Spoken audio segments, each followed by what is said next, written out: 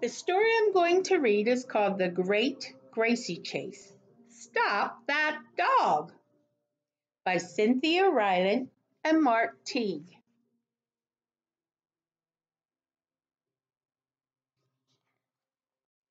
And here is our title page. Now, before it said by Cynthia Ryland and Mark Teague, but now it's going to tell us a little more information. It says the title, and then down here it says by Cynthia Ryland, so she is the author, illustrated by Mark Teague. And I wanted to show you this page and read it. At the top, and I know you can't see the words real well because it's tiny, but remember I said sometimes an author and an illustrator will dedicate their book to somebody or make a special mention of somebody in their book. It says to Bonnie and Robbie from CR, that's Cynthia Ryland, and to Ava from MT, and that's Mark Teague. That may be the author and illustrator to some special children in their life. All right, here we go. Once there was a little round dog named Gracie Rose. She was a very good dog, and she helped the bigger dog watch the house. She kept the kitty company, and she even sang to the fish when it was lonely.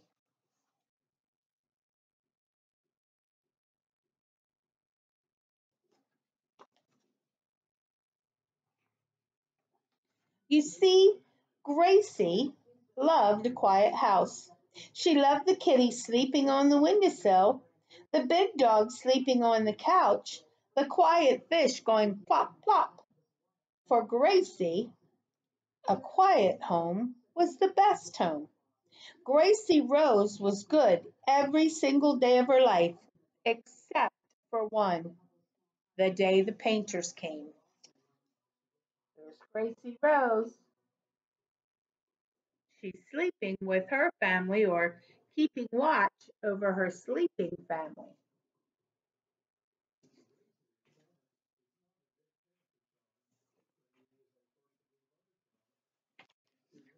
Gracie did not like painters, but she did not know this until the day they came to her house.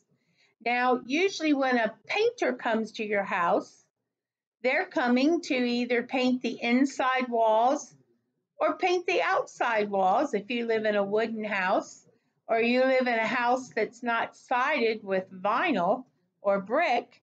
Sometimes your walls and your outside needs painted. So you call a painter. But Gracie, she didn't like the painters. So when they arrived one day to paint Gracie's kitchen, she didn't like it. Here they came in a big, noisy truck. And what did Gracie like her house to be? Quiet. She liked the quiet.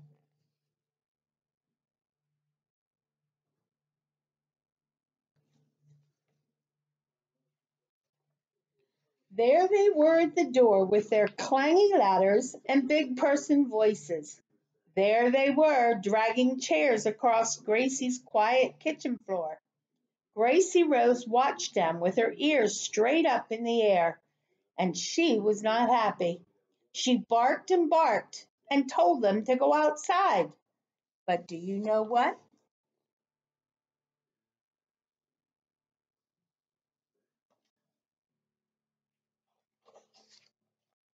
Gracie was put outside.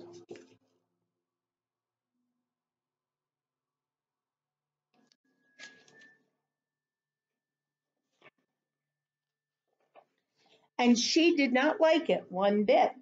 So Gracie, that silly little dog who loved a quiet house, decided to do something naughty. Gracie decided to take a walk all by herself. Someone had left the gates open, probably a busy painter. Gracie was supposed to be a good dog and never go through that gate by herself, but she did. And when she was halfway down the street, she heard someone say loudly, "Where's Gracie?" And that began the great Gracie chase.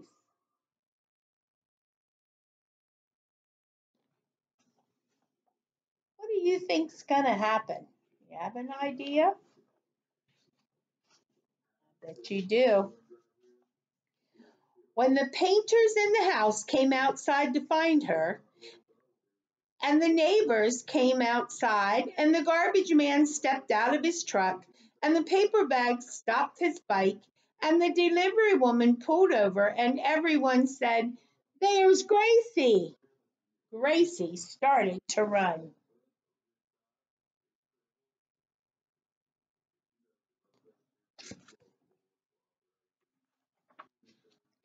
Gracie did not know why she was running, except that suddenly everyone in the world was trying to catch her, and she did not want to be caught. So Gracie ran down the street, and everybody else ran down the street too.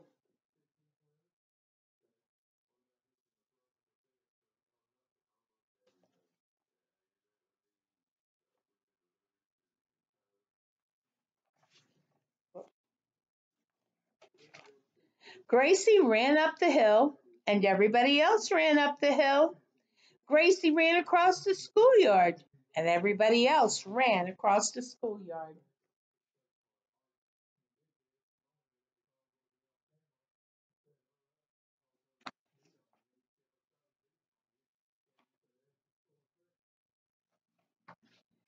Gracie ran through the water fountain, and everybody else ran through the water fountain.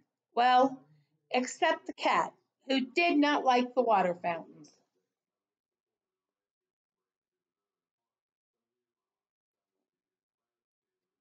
Kitties don't normally like water. The chase got bigger. "Stop that dog!" everybody cried, which only made Gracie run faster, and soon the whole town was watching or running in the great Gracie chase.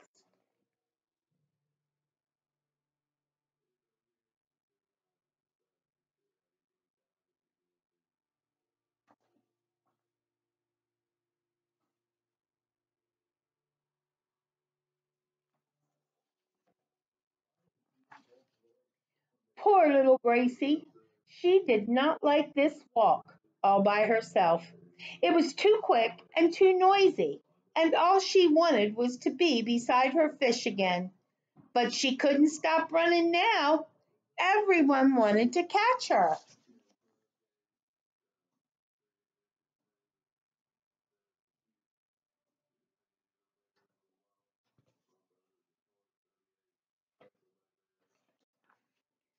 So she ran and ran and ran until pretty soon the painters had to stop because they couldn't catch their breath.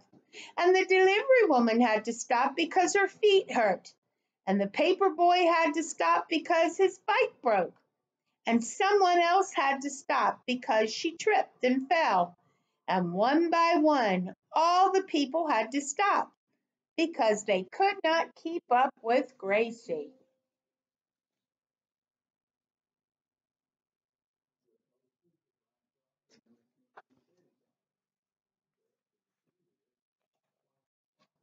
Then suddenly Gracie realized how quiet everything was again.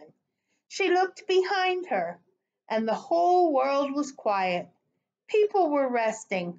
How nice, thought Gracie.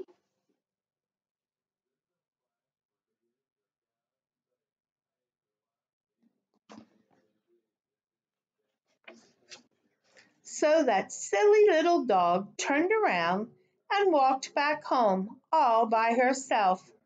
The painters did not return to Gracie's house that day. They had to go take naps.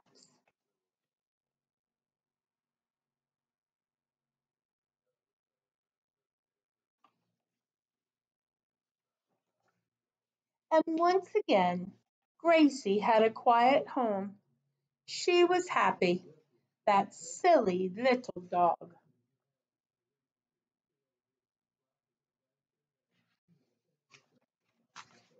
This was a funny story, but when a lot of times when you go to chase a dog or a cat or some other pets and you run after them, they're going to run even faster. I have a question I wanted to ask you. Do you think Gracie lived in a house with children?